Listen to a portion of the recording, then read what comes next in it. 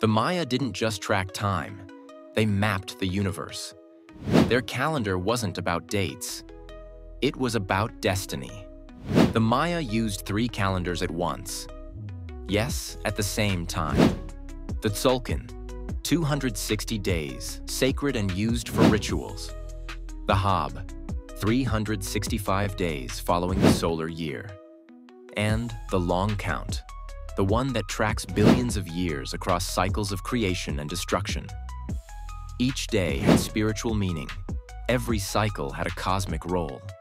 They believed time was circular, not linear, so history would repeat again and again.